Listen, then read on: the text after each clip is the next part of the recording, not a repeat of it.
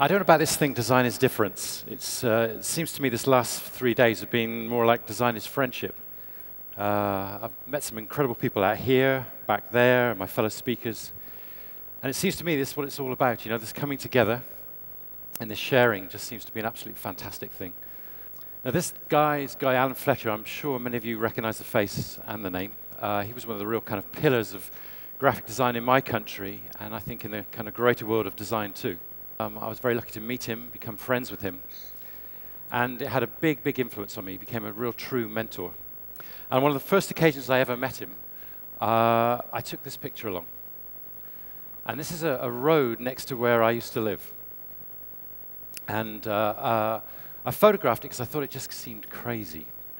When I took it along to Alan, he just burst out laughing and he said, "Fuck it, Harry, you've discovered the first ever schizophrenic road." Alan just said to me, "Look, you just must never ever stop kind of gathering this stuff. You know, there's some wonderful things in madness and stupidity and nonsense, and quite a lot of stuff what I'm going to show you as we go along you could easily call nonsense, but it's got me to places. It's got me to places where I couldn't have creatively got before without kind of following this kind of game of stupidity, as I guess you could say." So I set myself a little task. I had my one box, one typeface, and 2 colors. And I tried to make pictures out of words. So once you get your mind in the right place, these are actually really easy. So this is just says gone but not forgotten. This is splitting headache. This is one more river to cross. This is more often than not. It's actually quite a task to try and make them happen and be something. This doesn't take too much to get. It's a vanishing cream. So I've always loved that stuff, and I guess it's inspired by Alan's approach to things, that little subversive twist in things, little games. Always, always adored typography too. But the simplicity of taking things like with type, it's just amazing because you can go so far with so little. You know, it's back to the whole Alan philosophy. And this is a poster I did for a theatre production of Macbeth where it's just purely blood. So this is an identity I actually did for an architect. It's upside down for a reason. When I was actually designing it for him, and he's an architect who works on ancient buildings, and he does things like he'll actually go and research, say, whereabout in Europe this medieval tree and what it came from. I mean, he'd actually go and find the original wood if it still existed. So what I did when I was doing his identity, I took ages choosing the typeface that it would be, and I turned it upside down to him, and I was explaining to him that you know, the space between things matter as much, if not more, than the actual objects themselves, the actual typefaces themselves, the characters themselves. And then that's how it finally looked. And he just like bowled over by this, that I actually, you know, I thought like that. And a few months ago, I had dinner with him, and he said, "You know, I'm just never stopped thinking about what you did when you showed me my letterhead." And he said, "I've come up with this thing," and he said, I'm going to try and write a book about it. He says that I think the spaces between buildings are as important, if not more important, than the buildings themselves, because that's where the greater number of us inhabit. So there isn't such a great divide between typography and buildings. There isn't such a great divide between architecture and graphic design. I think we really need to think dimensionally. And what was a real joy on this, and I guess many of you will find this too, is when you find someone who loves what they do as much as doing yourself, when you sit down and design for them, things for them, you can have an amazing kind of little conversation and respect. Back in 1982, when I was still at college, I went to a concert in Bath, down near where I used to live. I went to see a concert of Peter Gabriel, and I couldn't get in.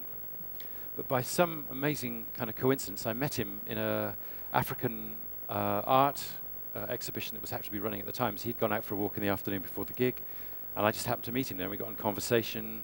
A couple of years later, I had a phone call from a lady who was in The Hague at the time, and she said, "Peter Gabriel's given me your name. I'm coming through London tomorrow. Can I come and see you?"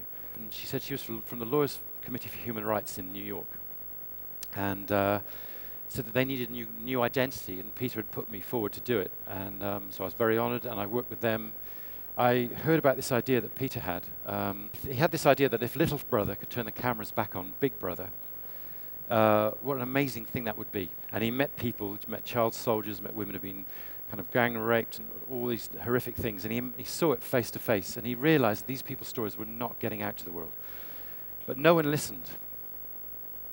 And then this happened. So these are some clips from the piece of film of the Rodney King beating in LA. And I guess we all know what happened there. You know, LA was kind of brought to its knees, and everything changed, and suddenly people were interested in Peter's idea. Reebok put up $1 million, and some other people put money into it.